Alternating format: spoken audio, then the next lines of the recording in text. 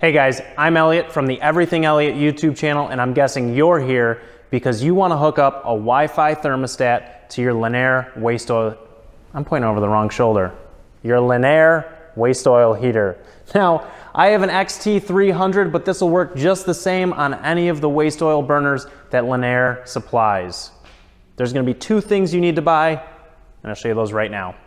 So I tested this with a Wise Smart Thermostat, and it worked, which is awesome because Wise is very affordable. I believe this thermostat was around $70, and you're also going to need this 24-volt power adapter. I think that was around $20, so all in, you're going to be around $90. Those are the only two things you'll need to buy.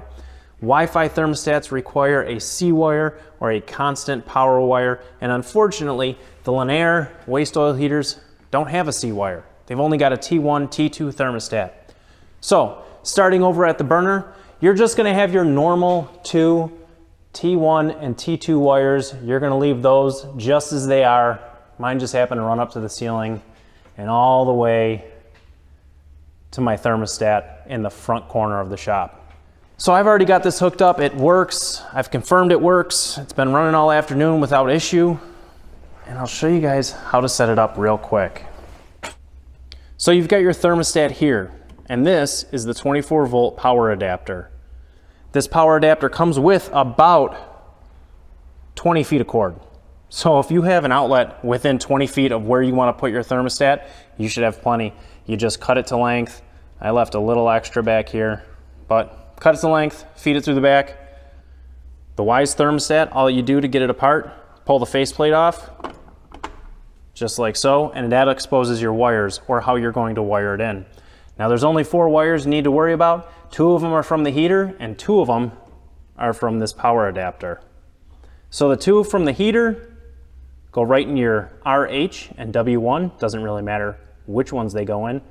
The important ones, from this adapter, you cut it to length, snip it, strip it back. One of them goes in the C and the other one goes in the RC. So you're going to put your faceplate back on. It's going to fire up. And when you first do it, it's going to walk you through the entire setup. Since I already tested this, wanted to make sure it worked before I recorded this video, mine's already set up. You just download the Wise app on your phone. Looks something like this. Again, I've already got my shop set up. Hey, you can see me in the reflection. You see me smiling? All right, yeah, it's already set up, so you can go to controls, turn it to heat. There you go, heating to 67. And you've seen it turn over there, 67.